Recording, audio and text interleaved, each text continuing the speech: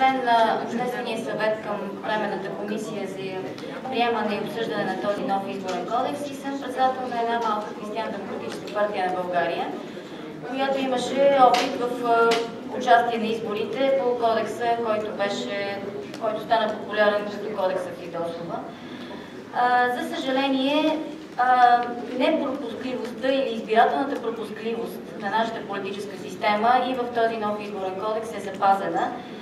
Това, което беше обнадеждаващо, е, че изобщо се тръгва към нов изборен кодекс, а не само към ремонт на заварения. Но, за съжаление, резултата всъщност се приближава повече като изменение на завареният изборен кодекс, защото имаше много ключови неща в завареният изборен кодекс, които не се промениха изобщо, и това може би обяснява толкова скоростното приемане на този нов изборен кодекс. Какво налагаше и приемането според мен на нов изборен кодекс? Очевидната политическа криза, която има в кредита на доверие политическото представителство в момента в парламента. Тук беше изложено, че действително 24% от гласувалите избиратели не са представени поради преразпределението с 4% бариера.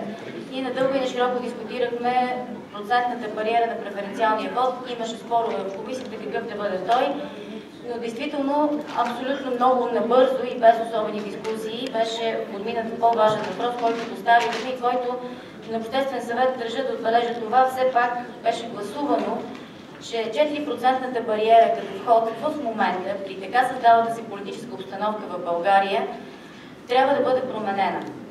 Ако се запази формулата 4% бариера за влизане в Народното събрание, плюс ограничен достъп до финансиране на самите политически партии, което беше заложено в предишният изборен кодекс и остана тук, без да се дискутира. 10 000 лева на година еднократно финансиране от физическо лице, като над 5 000 лева то минава на проверки. Няма право на финансиране от граждански организации, няма право на финансиране от фундации, от юридически лица и така нататък. Вместо да има прозрачност, тя беше заменена с забрана, която налага съмнителност в подкрепата, която в крайна сметка е необходима, защото се появява следващият важен елемент – достъпа до медиите, независимо, че все пак бяха дадени тези 40 000 лева медийни пакети. Достъпа до медиите струва пари във време на изборна кампания. Всъщност става едно състезание на пари и на бюджети. И за това не е странно, че в крайна сметка политическото представителство, при положение, че е било парично подплатено първоначално и това е било необходимо условие, за да се прескочи 4% бариера, няма как да не е обвързано с капитали.